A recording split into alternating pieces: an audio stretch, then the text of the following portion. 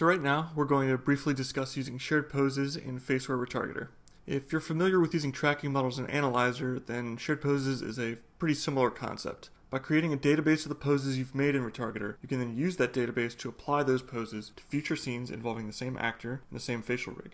Shared poses are most useful when you have a lot of shots and need to cut down on or eliminate the amount of time you're making poses for a character, or to maintain a high level of consistency throughout animation by allowing all of the artists to draw from the same pose library. Now I'll quickly demonstrate how to create and use shared poses. You can see here that I have a finished animation that I created in Maya with Retargeter. All the information I'm going to say here regarding shared poses is applicable across all of the Autodesk products that we support. I'm just happen to be using Maya for this example. You can see in each of the face groups that I have a bunch of poses created that I got my animation from. When I move on to a new shot, I'm going to have to create the poses again from scratch for that shot, but instead I can add these poses to a shared pose database and use them to create my poses faster than I can by hand. To use shared poses, we're going to have to go to the menu bar in Retargeter, select Advanced and Preferences. We're going to make sure that Show Advanced UI Elements is checked on, like so, and under the Shared Pose Database section, we're going to create a new one. Name it something useful. So, Victor Emily, after my character and actor. Hit OK. And your shared pose database is loaded and ready to use. Now we're back in the main Retargeter interface, and we'll take a look at our poses and decide which ones we want to add into our shared pose database. We'll do that by selecting one, like so, right-clicking on it, and clicking Add as Shared Pose.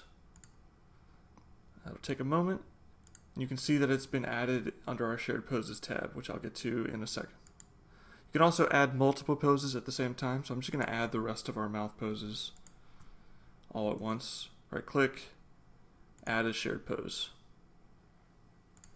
You can see now in the Shared Poses tab, I expand it a little, that we have all of the poses that we've just added. In this case, all of the 15 poses from the mouth group.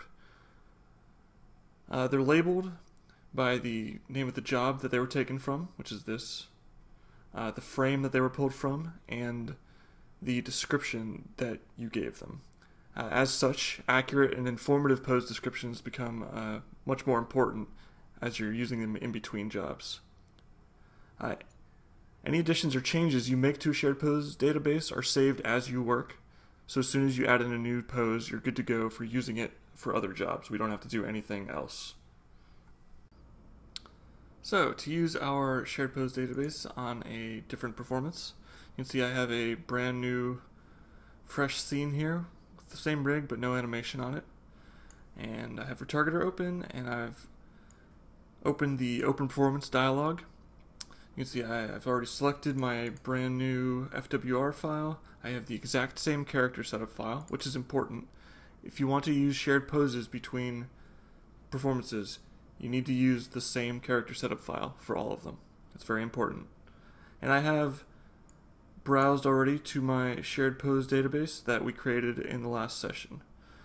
So now that everything's all set up, I'll import those and hit OK. So for the sake of saving time in this video, I've skipped forward a bit, and the performance is loaded with our shared pose database in it, and the scene is set up, but there are no poses or any animation on the actual rig. I'm going to work in the mouth group first, so I'll select the mouth and go to the Shared Poses tab.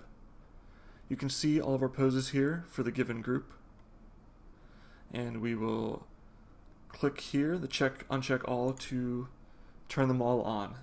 Only poses that are checked on will be used. Now for the important part, the part where shared poses actually save you time. Normally we would begin by grabbing a few auto poses, and it's no different in this instance. So I have 3 selected, and I'll hit Get Auto Poses. The thing to note is that when you have active shared poses like we do, then any auto poses you get will already be posed based on the information in the shared pose database. Okay, you can see by the 3 that we got, double clicking them, that they're already pretty close to what they should be. They're not exactly correct, but it's a start. So getting auto poses doesn't just tell you which frame the poses should be on now. It approximates what the pose should actually look like, saving you time while you're creating the poses and ensuring that from shot to shot your poses are consistent as possible. You will have to tweak them a bit, like this one isn't perfectly correct and the smile isn't. That's only because we added poses from one shot. As you add more, your shared pose database will become more robust, and every time you get auto poses, it'll be more and more accurate and save you more and more time. So from here, we'd continue to get more auto poses as normal, and then retarget, just like the normal workflow. The workflow is the exact same, but the auto poses now contain data that'll speed up your work in Retargeter. You can continue to add poses to the shared pose database, and you'll quickly be able to build a library of poses that'll cover a wide range of motion for your actor and your rig, significantly reducing the time that you spend setting up poses in subsequent shots.